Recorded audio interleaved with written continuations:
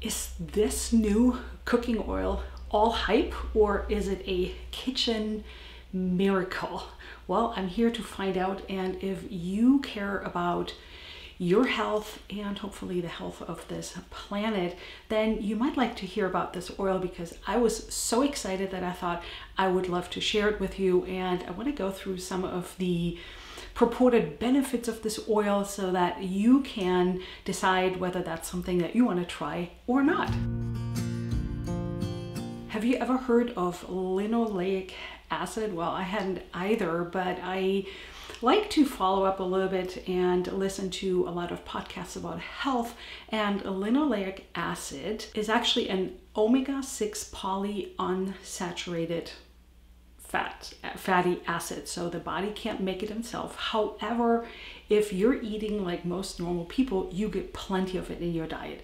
The problem arises when you get too much in your diet, which is the case for most Americans, and the oils that they're eating, because they're eating a lot of seed oils, sunflower oil, they're eating rapeseed oil, which is canola oil. And why is this a problem? Because high amounts of linoleic acid in your diet have been linked to inflammation and obesity. They lower your metabolic rate and increase oxidative damage in your tissues, and that doesn't sound good to me at all. If you consistently have high levels of linoleic acid, then you are susceptible to premature aging and death. Another thing that's really exciting about this cooking oil is it's called a cooking oil, and it has a really high smoke point. It's supposedly above avocado oil. Avocado oil is another oil that we like to use, and I have actually gotten away from using olive oil for anything that I am roasting in the oven, or that I'm frying in the pan, or that I'm sauteing, because it really isn't heat stable, and the breakdown of these oils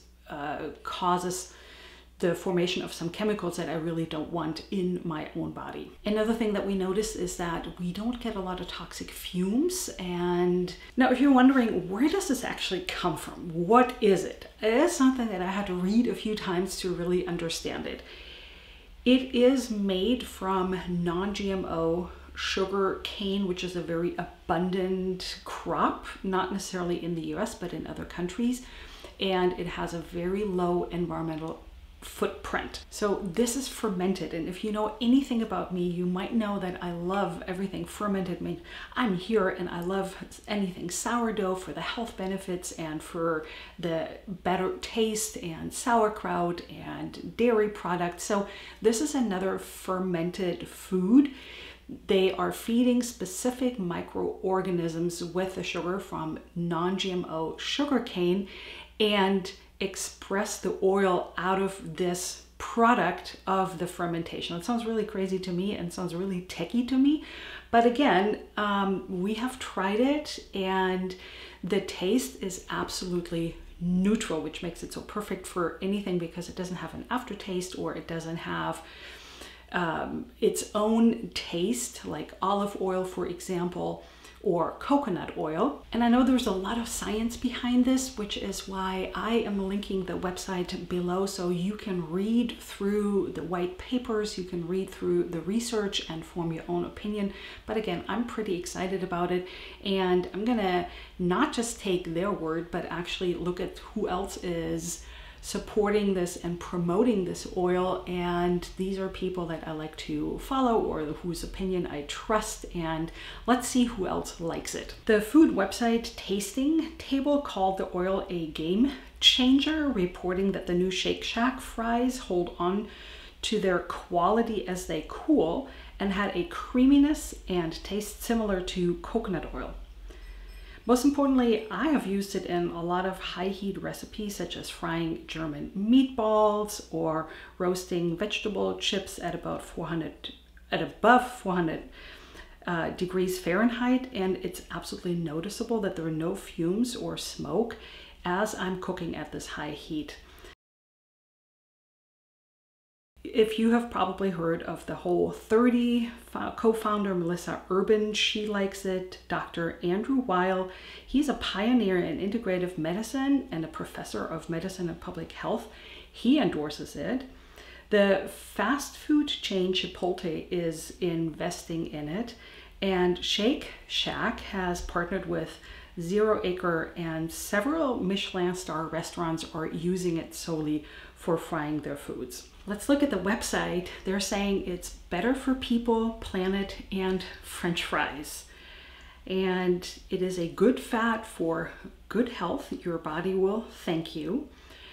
It's supposedly more heat stable and heart healthy monounsaturated fat than olive oil and avocado oil, and up to 10 times less omega-6 polyunsaturated fatty acids, which is linoleic acids, that your doctor will be impressed by. You can read about what linoleic acid is. You can also learn about what seed oils are and if you should avoid them, the link between vegetable oils and obesity.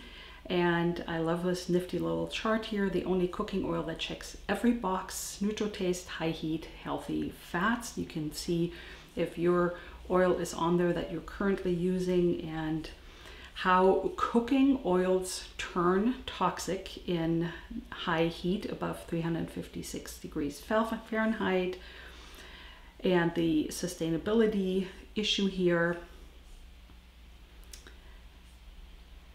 And then you can, at the very bottom, you can get into the blog, you can read the white papers, you can get through frequently asked questions, and you can subscribe and save money if you're ordering this. Now you're probably wondering, okay, so what's the downside here? Where's the hitch? What am I not, what am I not understanding? I haven't found anything except at almost $30 a bottle that isn't cheap. I usually use avocado oil for my high heat frying and roasting. Avocado oil isn't cheap either, but it's probably half as expensive or a little less than half expensive as this. However, I understand the company is looking into technologies to bring the price down because, of course, they say they care about the consumer and they care about the planet, and but they have a product that they want to sell. However, if this is better for our health and better for our planet, I am okay actually supporting them, and I will continue using this oil in not all my recipes and not all the time, but in certain situations, and I'm going to continue trying it in other recipes other than what I have done. And if you are as excited about it as I am and you would like to try it, I am leaving my affiliate link down below in the description box. Affiliate link just means that if you order through my link, I get a little kickback, but you also get a little discount, so I think that's a win-win. And if you'd like me to make videos like this a little bit more often here on my channel, usually I have other content, as you may know, let me know in the comments below, and let me know what you think. If you have tried it, what you found, how you liked it, and I'd love to hear from you. Thank you so much for watching, and I'll see you in the next video.